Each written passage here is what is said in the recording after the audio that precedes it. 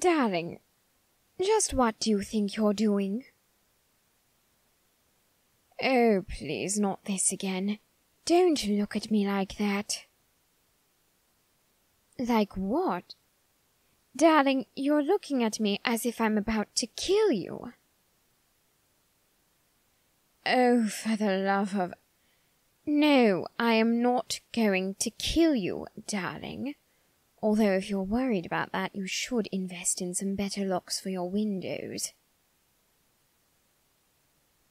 Who I am is not important, darling.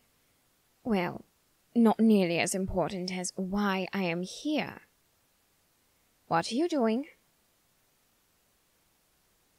Don't tell me that you're not doing anything. I know what you are doing. I was asking so that you wouldn't be as frightened or evasive. Show it to me. Show me what you are using. Darling, unless you really do want to die, I would recommend that you change your tone and do as I say. I will explain myself once you have shown me what I asked to see. There now, was that really so difficult? Oh, really? And why exactly is it so difficult? You don't want to be lectured. Darling, I'm not here to lecture you about this. At least, most likely not in the way you're thinking. Why did I want to see what you were using, then? Well, I think this ought to be where I explain myself. First and foremost, my name is Grell Sutcliff, my dear. It is a pleasure to finally make your acquaintance. And as for why I wanted to see what you were using, I recently came into possession of some rather concerning information regarding you. Oh, no, darling. Your family didn't approach me with any concerns, nor did any of your friends. No, I acquired your information through another method. Darling, I don't believe you want the answer to that question. At least, not yet. You won't cooperate unless I tell you. Very well, then.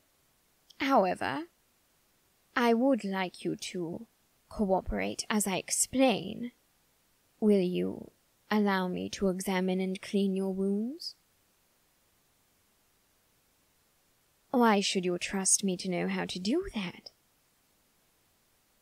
Darling, I'm going to begin my explanation now.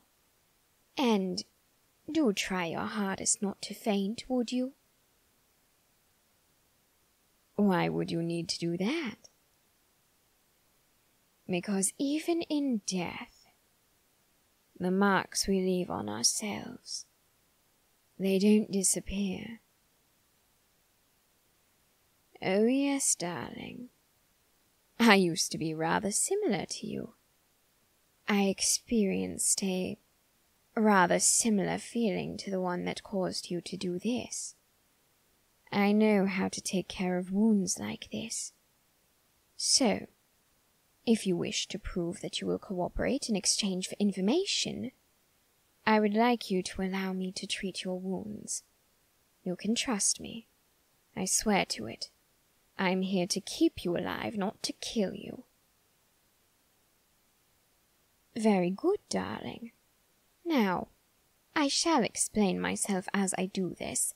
After all, a distraction might serve you well while you're dealing with the pain of these. Now then, as for why I came here, I did not in fact come here to lecture you. Again, not in the way that you're most accustomed to, at least. I came here to warn you, in a manner of speaking. I was getting to that, darling. All in good time. Now, as I said, even in death the marks we leave on our bodies remain. As you might have assumed, once the shock faded, I am in fact deceased. No, darling, I am not a ghost. Good heavens, no! I am certainly not an angel. Far from it, in fact. No, I am not a demon either.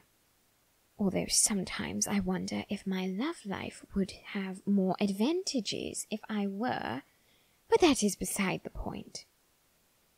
Demons are the creatures that torment the souls of sinners who do not repent, at least according to what the Church says, and angels, they are the ones who watch after the sinners who have repented, and who have faith in the glory of heaven or whatever. But what I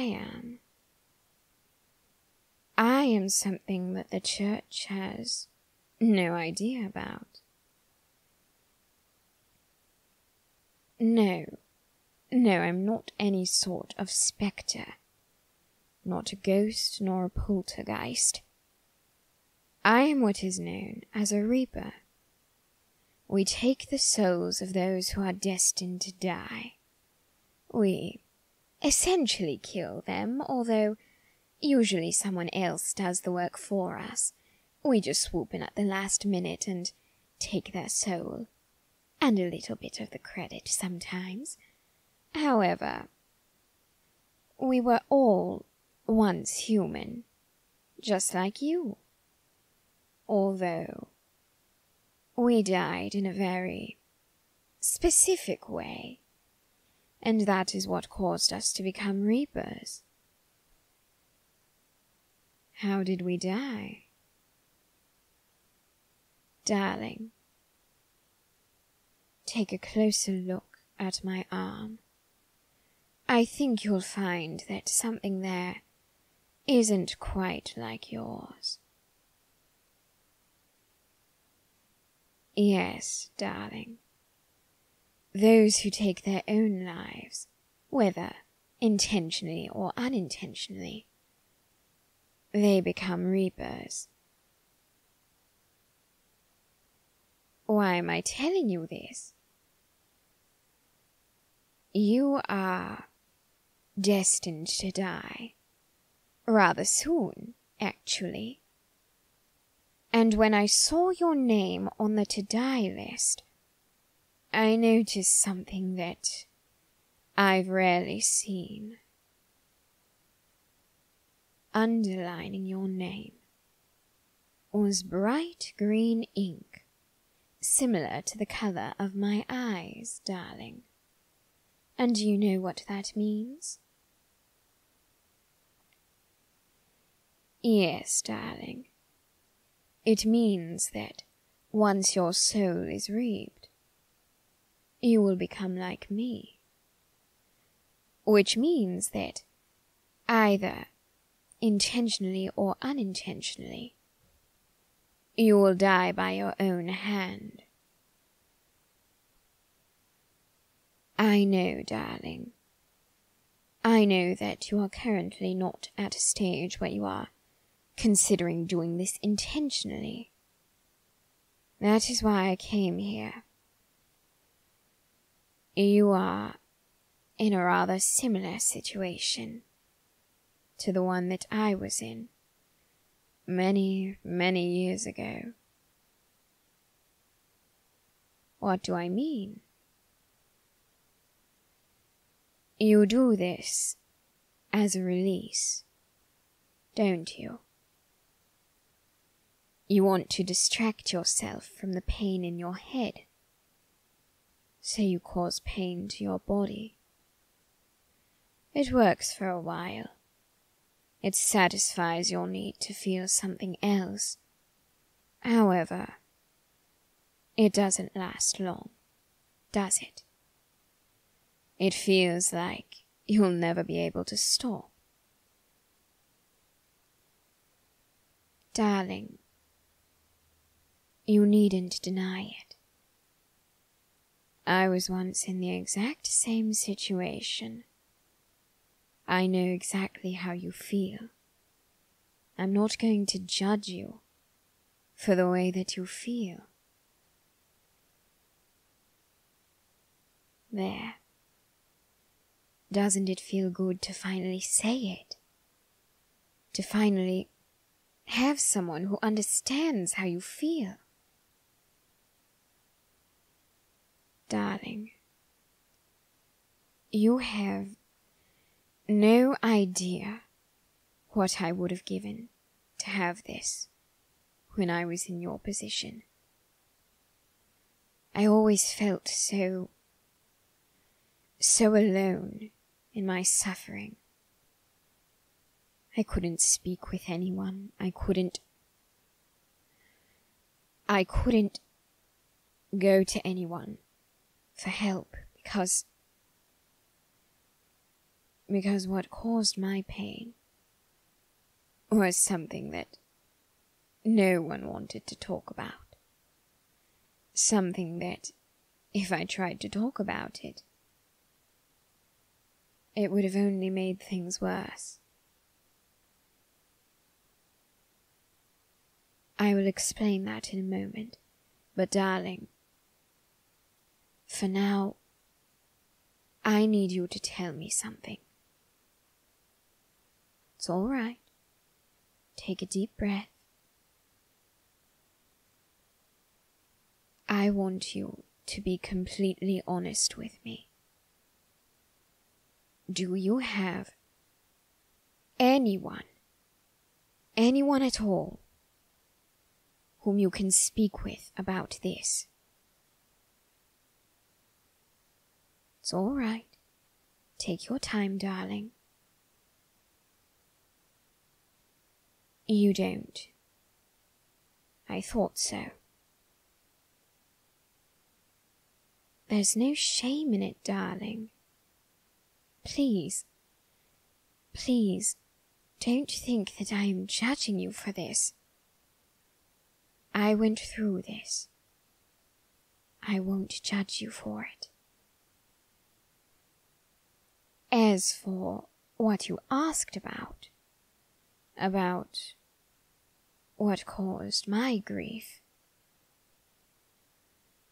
I was created incorrectly. I have the soul and the mind of a woman. However, when I was born, I had a boy's body. Growing up, I wanted so badly for my family to see what I felt, to understand what I felt, but they didn't. I tried to explain it to them when I was older, but at the time, it wasn't something that most people accepted. It wasn't something that anyone even thought was possible. They thought that I was a disgrace. They disowned me. And when I returned to my home, I sought a release.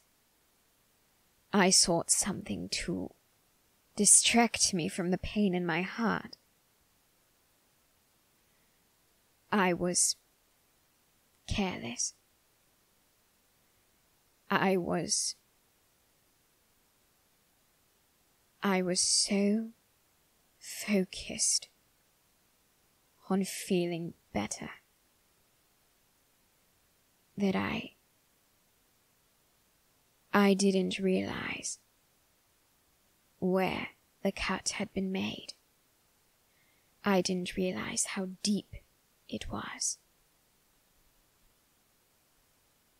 For a moment, I almost felt better. But then, when I realized that there was no peace even after death, not for someone like me, I realized that I should have been more careful. What's it like being a Reaper? It is not for people like you. Someone like me, I was always a rather concerning individual due to my mental stability or lack thereof. I had seen so many awful things in the time that I lived that it didn't truly bother me what I had to do now.